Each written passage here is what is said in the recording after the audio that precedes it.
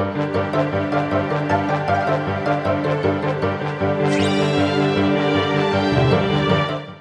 what's going on guys, it's Cynical and welcome back to another episode of Sea Salt Snippets. I know that recently we've been doing a lot of different episodes for Sea Salt Snippets, and that's pretty much only because there's been a lot of sort of smaller topics recently that I've wanted to talk about. So, welcome back to another episode guys, hope you're having a fantastic day. Without further ado, let's just jump straight into it. So first up for today, I thought we'd sit down and talk about some brand new upcoming Kingdom Hearts merch. Now, as you guys should know, San Diego Comic-Con is currently going on. And very recently, Square Enix have actually announced some brand new Bring Arts figures, which is super exciting. So the very first one right here is Kingdom Hearts 3 Kairi. Yes, finally, we have a Kairi figure at long last, an official one anyway. And it looks absolutely awesome. Obviously this is Kingdom Hearts 3 Kairi, so she has her Kingdom Hearts 3 attire on, she's got the shorter hair.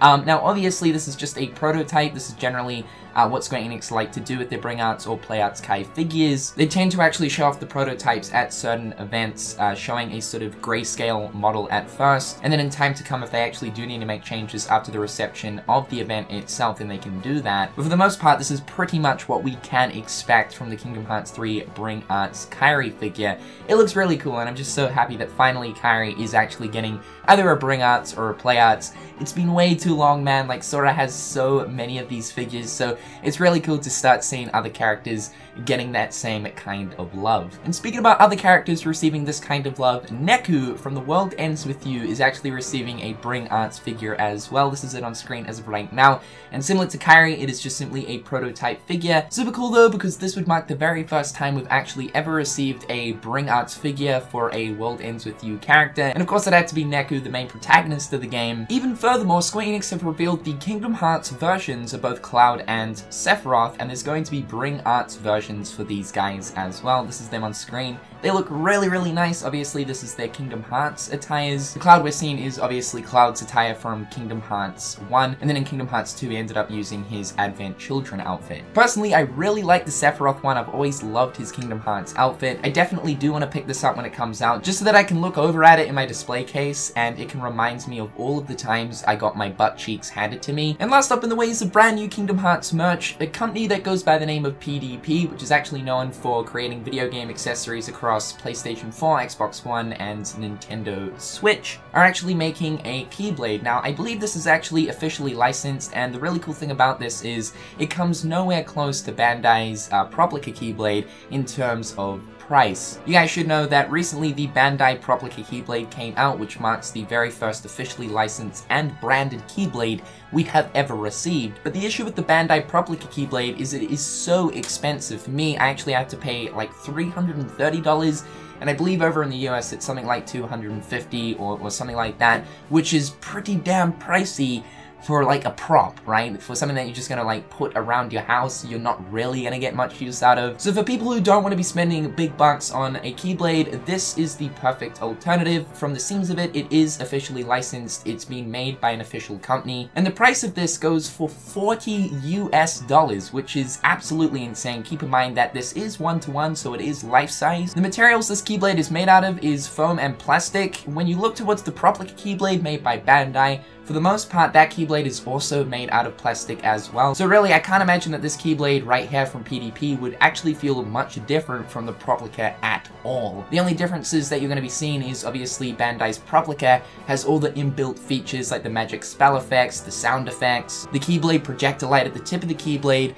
But of course, if you're not into that kind of stuff, you're just looking for a cheaper Keyblade to just mount on your wall somewhere, this is definitely the perfect alternative. This actually releases on October 1st, and as of right now, you can actually go ahead and place a pre-order. I'm going to leave the link to this in the description down below. Next up, a user that goes by the name of Tanuji over on the Dissidia Reddit recently datamined Dissidia NT and came across some pretty interesting stuff in the ways of Kingdom Hearts. Now, do not get your panties in a twist. He did not come across stuff like, you know, Kingdom Hearts characters as playable characters or Sora or something like that. It was already confirmed by Tetsuya Nomura during a Dissidia NT livestream, prior to the game's release, when Nomura actually confirms that Kingdom Hearts wouldn't actually be coming to Dissidia NT in the ways of actually having some of the Kingdom Hearts characters as playable fighters. But in the ways of potentially more Kingdom Hearts outfits for characters, that's one thing that could be coming. So within the Tanushi Datamined, he actually came across some code names for Kingdom Hearts outfits for both Cloud as well as Squall.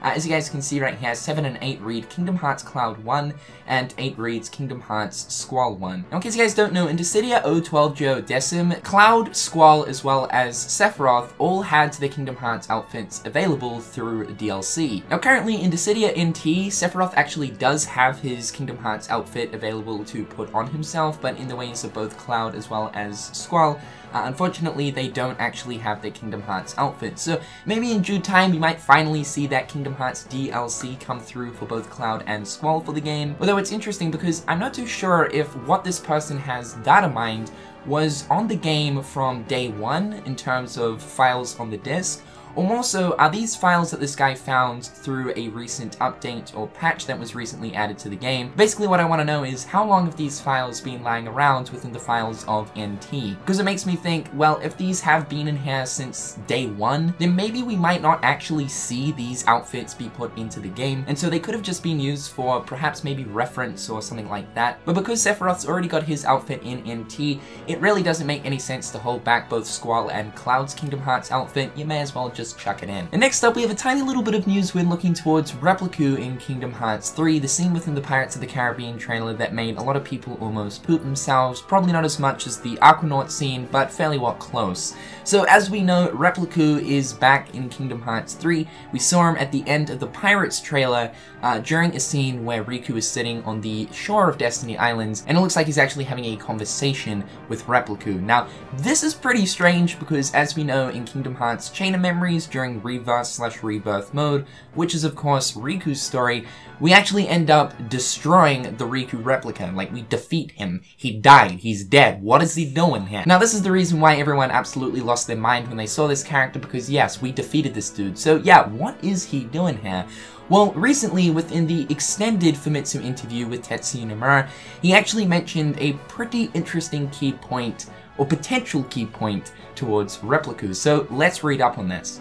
Famitsu said there was another scene in the trailer that piqued our interest. The current Riku was sitting with someone who looked exactly like a younger Riku. Is that the replica?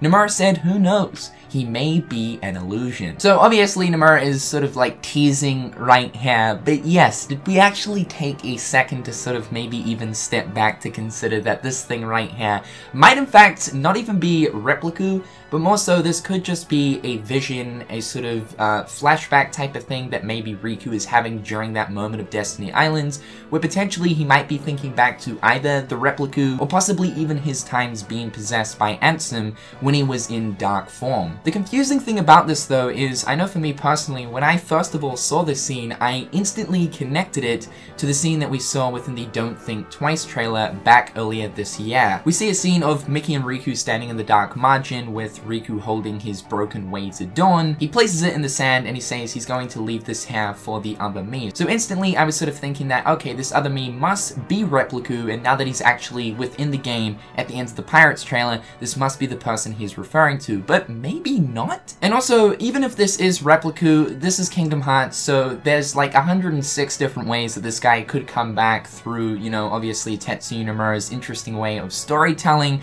Just because he did die in Kingdom Hearts Chain of Memories, I'm sure that if, you know, Nomura really wanted him back for a particular reason, then there will be a specific reason as to why he is back. The only confusing thing that I currently see with having Repliku back is what would be the specific reason for actually bringing this guy back per se. He did of course play a pretty key part in Chain of Memories, and he was essentially used to confuse Sora, with Sora thinking that Repliku is the real Riku. So for me, I kind of feel as if his purpose has already been served within Chain of Memories. I really don't see a key purpose as to why he needs to return for Kingdom Hearts 3. But maybe if he is actually coming back for Kingdom Hearts 3 and this really is Repliku, then I'm sure a reason will be given to us when we play the game. But anyway guys, with all that being said, that is pretty much going to do it for today's episode of Sea Salt Snippets. In the comment section down below, let me know your thoughts and opinions. Hopefully you guys are having a fantastic day. I'm Cynical, and until next time, I'll catch you guys later. Peace. Hit them on the page, you'll be coming through stunning. Gold in my mouth when you suckers be bluffing. Milk crate, gaming up your bitch though. Catch me in the back playing Super Nintendo.